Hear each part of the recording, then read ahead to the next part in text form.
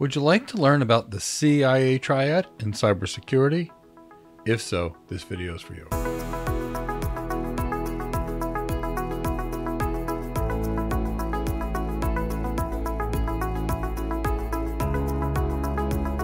Hi, my name is Mike Gibbs, and in today's video we're going to talk about what is the CIA Triad in cybersecurity, why the CIA Triad actually matters, and then we'll talk about how confidentiality, integrity, and availability of your systems can actually be achieved.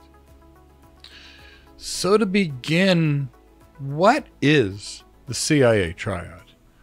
Well, the CIA Triad really refers to the three core components of security, which is confidentiality, integrity, as well as availability of those systems. So confidentiality is making sure that sensitive information stays sensitive and that sensitive information is only accessible to those that are authorized to use it, which means you have to prior authorize someone to use it to make sure that it's secure.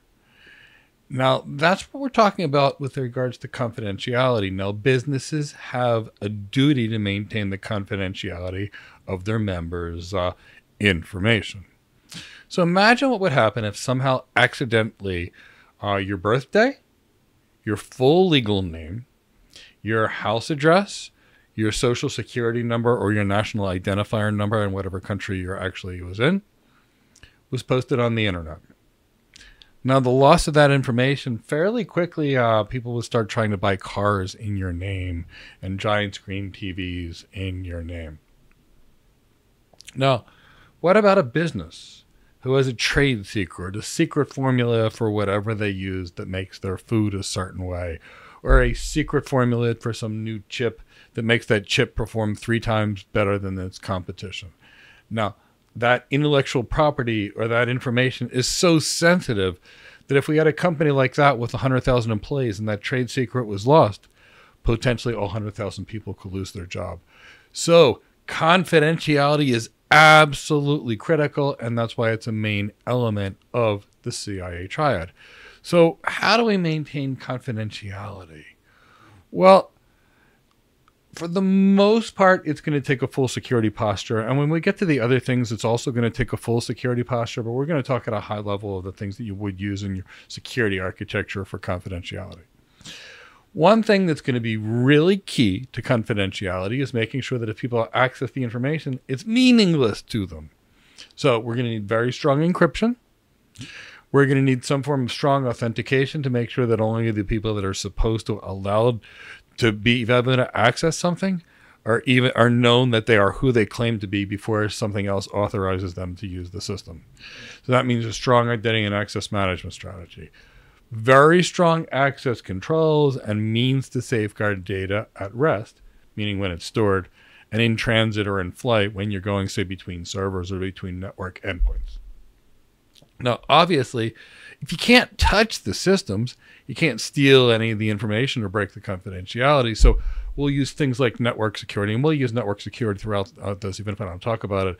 Things like network security include route filtering, access control lists, firewall rules, intrusion detection, intrusion prevention systems, rate limiting, for example, traffic shaping, traffic policing, those kinds of things, micro-segmentation. Now, another thing that we'll do to protect the confidentiality of our data is we're going to label it and categorize it. Sensitive data, super sensitive data, data that is not sensitive. And that way we know what's important and we can create a policy to protect that important kind of data. And what we'll be using is data loss prevention technology to do that. There's these data loss prevention systems that will look at the egress or the exit of your network, for example, to see if there's something, some important information leaving your systems that you don't want it to, or sensitive information, and it can block it. A data loss prevention system might block the USB ports on a computer, for example, so you couldn't actually even exfiltrate information if you wanted to. Some companies go so far to actually destroy USB ports on servers and other things on workstations so users can't actually pull their actual information.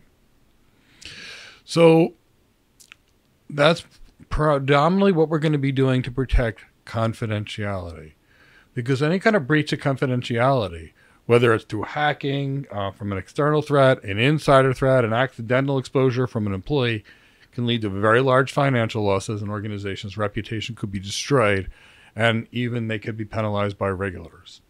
So maintaining confidentiality is going to be critical, and that's CIA Triad. Now let's talk about integrity. Integrity is super important. Integrity means that the systems and the information contained in those systems are what they're supposed to be. So I'll give you a couple of examples to see how bad this could be. Imagine you've got a physician or a nurse practitioner, and they prescribe 2 milligrams of a medication, and a hacker changes that 2 milligrams to 200 milligrams. Now, that's 100 times the dosage. We could have a horrible result of something like that. Now, imagine you had $1 million in your bank account, you worked hard, you saved it up, and then a hacker stole all but $10 of it. Again, that's loss of integrity, and you can see how disastrous this would be. Now, imagine we've got an AI system in a business with numerous AI agents and a full agentic AI system that's going on, and a hacker breaks into that system, and it makes all those AI agents do things, and it bankrupts the business in a matter of a day. And while that business was bankrupted in that single day, somehow 100,000 people lost their jobs. So I hope you can see why integrity is so critical. So typically with integrity, we're using cryptographic hashes. And with the cryptographic hash, you can basically make sure the data hasn't been changed. If you'd like to know more about cryptographic hashes, I've got a free CCSP program on our on this YouTube channel, a free CCSK certification program, as well as a free CISM program. And all three of those certifications will detail encryption fairly heavily, and they're all free. So I'll make sure that team leaves links to that in the description of this video. We also are going to use version control and audit logs to make sure that we can make sure things haven't been changed in the systems, because anytime somebody breaches the system or breaches the integrity of the systems, whether it's changing a route on a router and the traffic doesn't go where it needs to be, whether somebody tampered with the data, as we talked about, or falsified the data, anytime we put things in the systems that are not supposed to be there, it could damage what the systems are supposed to do. So organizations will have to do regular integrity checks of their system, strict change management processes so they know what's being changed, when it's being changed, and how it is, and remediate any kind of discrepancies when they find them. Now, obviously, we've got to keep people out of systems so they don't damage the integrity. And that goes into all your other security components like network security so they can't touch it, physical security so they can't get in the building, what have you. And obviously strong identity and access management systems. Okay, now availability, that's the other key component. So availability means the systems are available when needed. Now, every business needs a different level of availability. We could have a family business that's got a website that can handle 99.9% availability of their systems, and they can tolerate that downtime. But what if it's an emergency service system where you want to dial 911 or 999, whatever's there in your country, and you go to pick up the phone because it's an emergency and the systems are down? That could be an absolute disaster. Take a hospital, for example. All the patient's information is stored on the computers, and the computers are down. That could be life-threatening. Imagine an air traffic control system where these planes are flying around and the air traffic control people are making sure they didn't crash into each other. And the air traffic control systems are being down. So we have these things, some types of systems that need to be up all the time, like 99.999% of the time, which is about 5 minutes and 15 seconds of downtime. Whatever, if the systems are not usable, the business can't support its functions. Now, here's the thing to think about from a cybersecurity. This is where we get into the explanation here. If a system is hacked, it might not be available. If a web server is is in the middle of a distributed denial of service attacks where people are overwhelming it with things that it can't handle, then it's not going to be available for legitimate business. So we have to understand the whole point of security here. Now, the point is normally speaking, high availability is achieved through redundant systems, very sophisticated failover mechanisms and everything, health checks, load balancing of all different kinds. And that eliminates single points of failure. typically very good backups, disaster recovery planning, backup systems that are there, and things that can run during disruptions.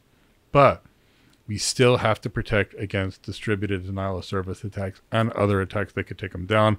That means full security posture, from whether it be network security, IAM, secure coding practices. I mean, the whole spectrum of security to keep these systems protected. Now, making sure that we've got availability. We need to constantly monitor them, determine who can make changes, the impact of changes, what are there. So as you can see, a lot goes into availability. So in this video, we discussed what is the CIA Triad. We talked about and explained the CIA Triad in cybersecurity.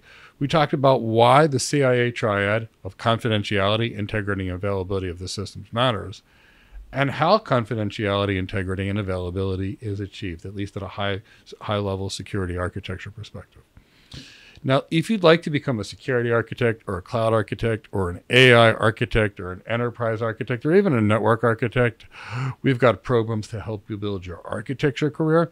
But we also host a free webinar once per week.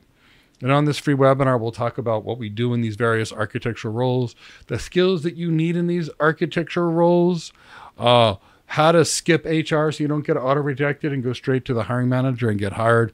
We do this once a week. The video's on Zoom, so you can ask questions. We can do anything we can to help you in your career while you're on this free webinar. And you can sign up. The link for this How to Get Your First Architect Job webinar is in the description of this video. In the description of this video, we also have so many guides for your architecture career, guides on how to become a cloud architect or an enterprise architect or an AI architect, guides on how to win the architect interview, guides on the best skills for architects, how to earn more in your tech career, and so many other things. And they're all free. So sign up for them. They'll be emailed to you in the description of this video.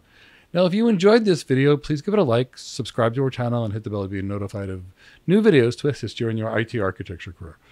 This is Mike Gibbs signing off for now. I hope to see you in a webinar or another video soon. Take care.